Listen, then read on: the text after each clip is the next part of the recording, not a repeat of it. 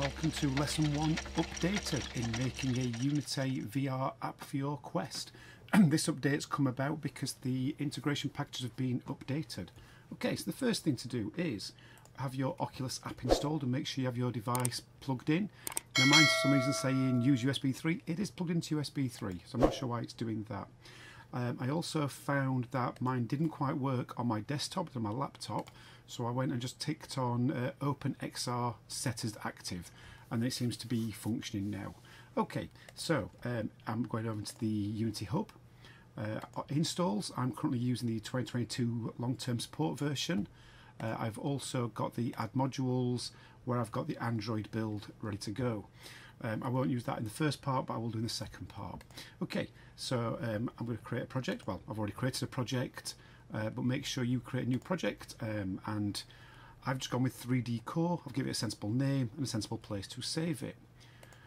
So I'm over to Unity itself. The first thing I'm going to do is come to my window, go onto my package manager, because what we need is the new updates. Now, if I went to the old stuff like I use on my virtual world, so if you're new to Unity, if you're new to my channel, then please subscribe because there'll be more Quest videos coming in the next few weeks.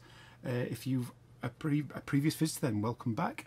And this is just updating due to the new changes. So if I just go onto my assets and we look for the old version as shown in my original lesson 1, it's now been depreciated. It still works, so if you still want to stick to the old stuff, you can, it's fine, but obviously it's only a matter of time before they do remove it.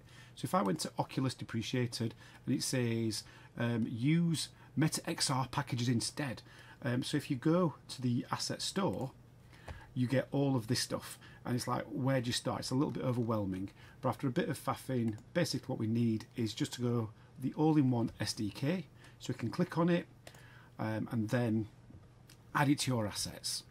That should then appear in your Unity package manager. So there it is, version 60. I'm now going to just install this and I shall pause the video while it does that. Okay, that took a few minutes. I'm going to say don't send for now. So we'll notice I'm on the December 19th 2023 version, so it's quite current. Yes, I'm going to restart the editor. Okay, so it's now restarted. I can close this down. So the first thing I'm going to do is go on to build settings. I'm going to go into player settings. We've got a new tab now called, well, a new menu called Oculus, and we can see it's got some outstanding issues. So I'm just going to say, yep, please fix all of them for me. And again, I shall give that a moment or two to do that. So it's fixed those things, but I've got a couple of other errors. So I'm going to say, yep, fix all these as well. And then we say, yep, apply all to those.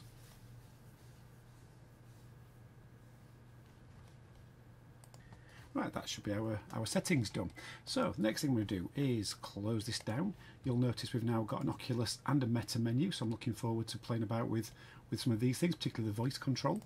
I'm going to delete the existing camera, we don't need that. I'm going to come down to packages. Scroll down a little bit more, and this is now very similar to my previous tutorial. So I'm going to click on the XR Core prefabs, OVR Camera rig. So I'm just going to drag this. I like to drag straight to the actual hierarchy scene because then it puts it in my 0, 0 coordinates. Just so I can see something, I'm just going to put a plane which will act as my ground.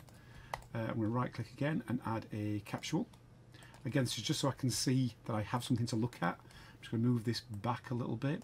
Go into the game view, we can't see anything because it's a bit too low. Let's just move that up a little bit, and hopefully we can see, there we go, we can see the ground. I'm not sure I can't see the capsule, maybe it's facing the wrong direction. I'll worry about that in a little while. Okay, so we've now got our camera rig, got our plane capsule, so I'm going to come over to the camera rig, down to eye level. I'm just going to say do this to floor level. In fact, so I'll put on stage value, so it'll know where your ground of your room boundary calibration is. So hopefully if you've done everything correct, I'm just going to put my headset on and just make sure I'm powered up. Yep, I'm currently in Oculus Link, so do make sure if you've got your Quest plugged in. This will work for Rift, by the way, so will work for Rift, Quest 2 and Quest 3. So if I now press play, hopefully it should launch in my Quest.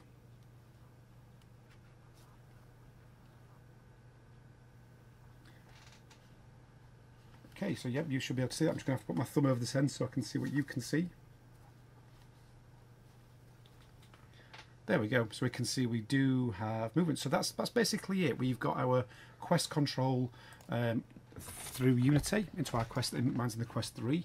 Now, if you want to put hands on there, I'm going to go open tracking space, open up left anchor and right anchor. I'm going to come down here and I'm just going to drag the controller prefab.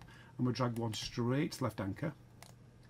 I'm going to drag another one onto my right anchor. I can now choose the controller. Where's it gone to? I've misplaced it. Where did it go?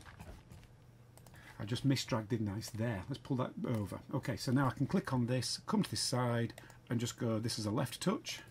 I can click onto the other one and go, this is a right touch. This will just be basically the visualization you can see on screen. So now, when I press play, we should be able to see the controllers.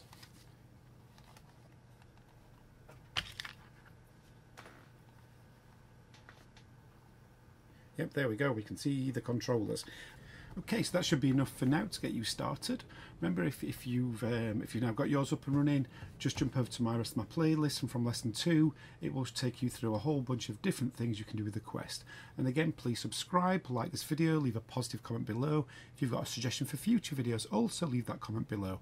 I shall be back very soon with more videos on how we can integrate, hopefully, some VR and XR, AR stuff with the Quest. We shall see you in the next video.